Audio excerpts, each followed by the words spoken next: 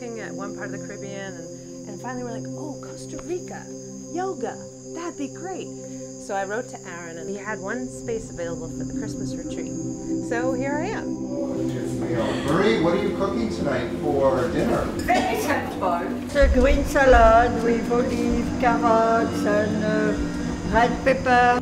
Oh my gosh, I'm afraid that I'm going to gain weight over here in spite of the yoga. We're getting wonderful, wonderful gourmet food. This one is a Christmas chicken. Oh wow, Marie! It's a chicken, they are so big. And all of the food that we eat here is also gotten locally. It feels very good. And it's been a great group of people and beautiful surroundings. And then the actual Christmas evening was wonderful. We had a pool party, and the atmosphere was wonderful, and tiki torches all around. We had a long table set with candles and a bunch of people that had been strangers, but you know, there was a real family and friends atmosphere. There's lots of pretty red flowers that they picked from around the property. A lot of red ginger, which was really beautiful. And the dinner was amazing. It was a fantastic meal.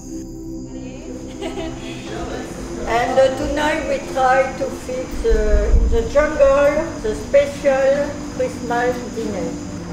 Tomate provençale, chou chinois, cabbage. The bouche de Noël was the perfect ending note for the dinner. I would like to fix a man of snow, but you have only the face.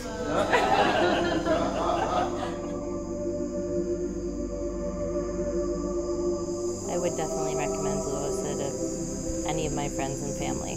I would recommend it in a second. I'll be telling all my friends about it, and I think I'll be planning to come back next Christmas and hope to bring at least one person with me.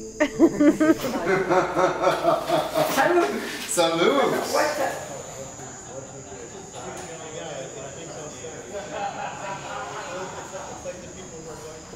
Voilà.